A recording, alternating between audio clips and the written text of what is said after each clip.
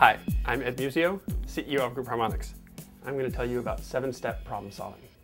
When your shoe's untied, what do? If you're like me, you bend over and tie it. Simple problem, simple solution. What if the problem's not so simple? What if your customer service center is overwhelmed with calls? Well, you might say, simple problem, simple solution. We'll implement some training. They can take the calls faster and catch up. Of course, the training takes them off the floor. Now you have a coverage problem. You can solve that by approving some overtime.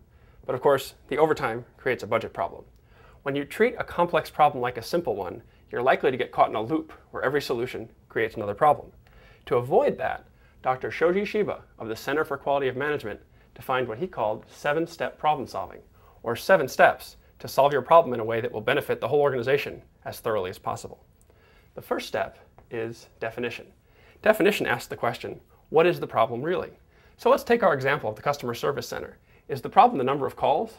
Is the problem how long the calls are taking? Is the problem something about the content of the calls? What is the real problem? Until you know that, you can't go any further. Now let's say in this case we decide actually the problem is the number of calls. There seem to be more calls than there used to be. Now we move to step 2. Step 2 is data collection.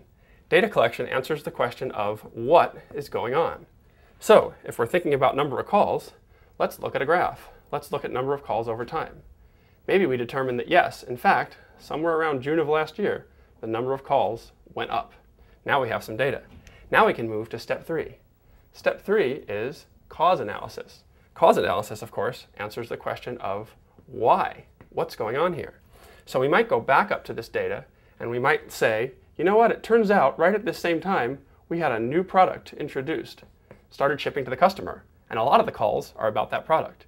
Now we're getting somewhere. Now we're ready for step 4. Step 4 is solution planning and implementation. Now that's a lot of work in one line of writing. This can take quite some time to plan a solution well and to implement it. But the good news is you've done your homework. You know you're working on the right thing, so it's worth the effort. Now, once you've planned and implemented the solution, let's say in our case, we figured out we want to ship a new product checklist. Product that goes out, we're going to send the customer the top 5 things they should do first. Maybe we think that'll help them stop having to call for help. But we're not going to stop there. We're going to do that for a while, and then we're going to move to step 5. Step 5 is evaluation of effects. The question here is, did it work? So maybe we do our new product checklist for a few months, and then we go back to the data, and we look at it again, and we say, did it go down? If it didn't, if the calls went up again, back to the drawing board. But if we got the result we wanted, if our solution worked, we're still not done. Then we move to step 6. Step 6 is standardization. The idea of standardization is we've gone through a lot of work to get this solution. Let's see how widely we can use it in the organization. So, can we use it with other products, new ones that release from now on or old ones? Can we use it internally with other departments? Can we leverage it with partners somehow? Anything we can do to widely adopt the learning that we've worked so hard to get. After standardization, we're still not done. There's one more step, and that's step 7, evaluation of the process. Again, the idea here is to learn something based on the work we've done. When we started out, there were probably 1 or 2 people that knew this was a problem. But over time, putting the solution in place certainly took a group. We get this group together one more time, and we ask the question, how did we do at solving this problem? What did we do well? What were the positives that we should repeat next time? What did we do poorly? What should we do differently next time? We take these learnings and we take them forward with us so that the next time we have a problem to solve, we're that much better at doing it. So the next time you have a problem to solve, if it's a complex problem, don't get caught in the loop where every solution is a new problem.